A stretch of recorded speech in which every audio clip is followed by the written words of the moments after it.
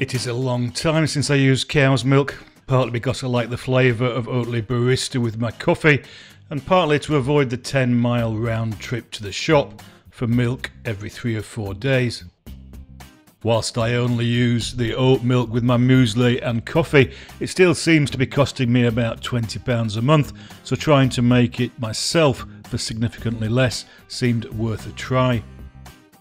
I naively entered the plant milk maker marketplace, only to find that the prices of some of the highly recommended machines was in the hundreds of pounds. Right at the bottom of the price range was the Salter at around £60, so on the basis that this was an experiment that might not work, it was as much as I was willing to invest. The Salter appears to be well made, however it is not particularly robust and will probably require a more careful life than some of my other kitchen appliances. I am also not sure how long the locking connectors for the filter basket will last, as it is effectively stainless steel clicking into soft plastic, and over time I imagine the plastic getting worn down. In the box, as well as the modified blender, which is the milk maker with its filter basket, you also get a collector container, basic instructions and a recipe booklet which contains the glowing omission of no recipe for oat milk. Most odd. According to the wonderful World Wide Web, for every 4 cups of water, absolutely brilliantly delicious oat milk uses 1 cup of oats, or 2, or 3, or whatever you can imagine in between, depending on which of the many experts out there you listen to. I decided to start with 2 cups of oats and see what happened. Assuming 4 cups of water is about a litre and the Salter minimum and maximum levels are 1300 and 1600 mils respectively, I decided to base all my experiments on 1300 mils of water to accommodate the displacement of the filter basket containing 2 cups of oats. What was consistent across all the advice was A. Use rolled oats, B. Do not soak the oats, C. Use cold water, and D. Only blend for a very short time. The Salter plant milk maker cycle blends the oat contents of the filter basket with the water for a programmed 3 × 15 second periods over 1 minute total and uses only 3 watts of power. There is a separate blender function.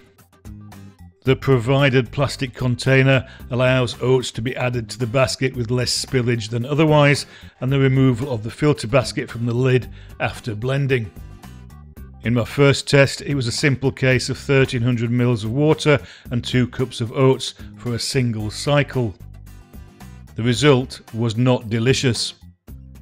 Instead, the resultant concoction was really just a dilute, slightly gritty, slightly oat-flavoured water, which was acceptable with muesli, but spoiled rather than enhanced my coffee, especially after steaming. This is kind of what I expected.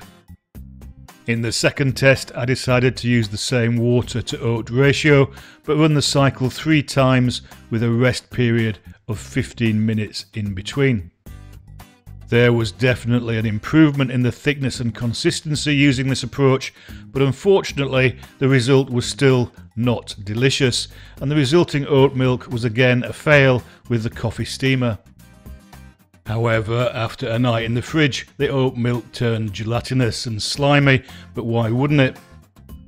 As a kid we made starch glue from flour, so why not oats, and the consistency was about the same.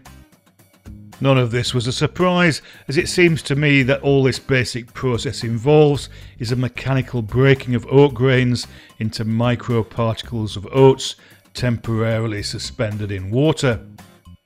So basically a tenuous soup of oat-based starch, and of course the body finds starch difficult to digest anyway. What was particularly obvious was firstly just how much sweeter the bought oat milks are, and how additives must be used to maintain a relatively homogeneous suspension. In these initial tests, I just wanted to see what a simple oats plus water combination would give. It did not give anywhere near what I wanted in terms of taste and utility. All is not lost though, I hope. In my next video, I'll experiment with cashews and amylase enzyme to see if I can achieve a barista quality frothable oat milk which better emulates the industrial oat milks I have been enjoying.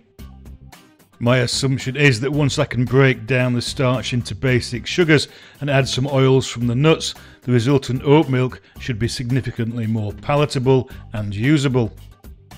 Hopefully without too much faff and fuss, but we shall see. I decided on using the grinds to feed the birds. Double plus win.